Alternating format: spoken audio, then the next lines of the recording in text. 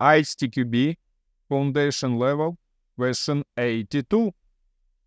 What is the failure? A. An event in which a component or system does not perform a required function within specified limits. B. An imperfection of deficiency in a work product where it does not meet its requirements or specifications. C. A human action that produces an incorrect result. D.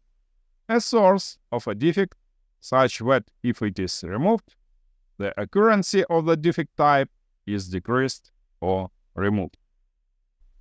Take a moment to subscribe to my channel and hit the bell icon to don't miss new ISTQB questions and answers that will help you guaranteed enhancing your skills.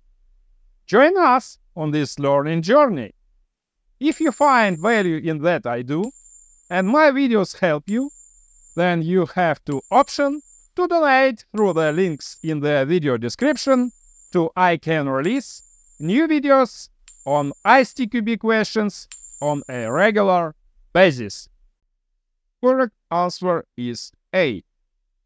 An event in which a component or system does not perform a required function within specified limits according to definition of failure in the ISTQB glossary. All the rest of the answers are wrong. Pay attention, all these answers exactly based on definitions in the ISTQB glossary. Answer B exactly matches the fault or defect or bug definition. Answer C exactly matches the mistake or error definition. Answer D exactly matches the root cause definition. My recommendation: please figure out with all definitions in the ISTQB glossary to distinguish between terms such as error, mistake, fault, defect, bug, failure, and root cause. You should clearly remember all these definitions to don't mix up them. Explanation. Firstly, let's look at the definitions in the ISTQB glossary.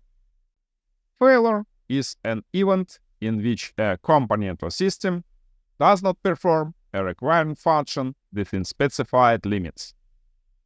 This definition is fully consistent with correct answer A. Defect or fault or bug is an imperfection or deficiency in a work product where it does not meet its requirements or specifications.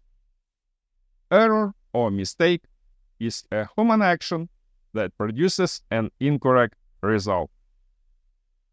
Root cause is a source of a defect such that if it is removed, the accuracy of the defect type is decreased or removed.